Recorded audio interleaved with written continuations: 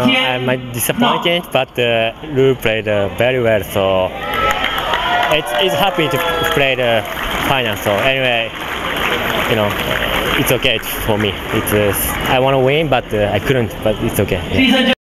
I think it's because humid here. The ball is getting heavy, and you cannot really to serve to win a 3-point a lot. So I mean, everybody can return back and start from the baseline. And I mean, I feel from both sides we are physically a little bit going down, up and down, up and down. So that's why we get so many breaks. And I'm come here and try to win this home, and it's my goal. But I mean, I cannot guarantee I for sure I win this home, but I'm happy. I win, and I mean I reach. So I hope I have a big celebration tonight.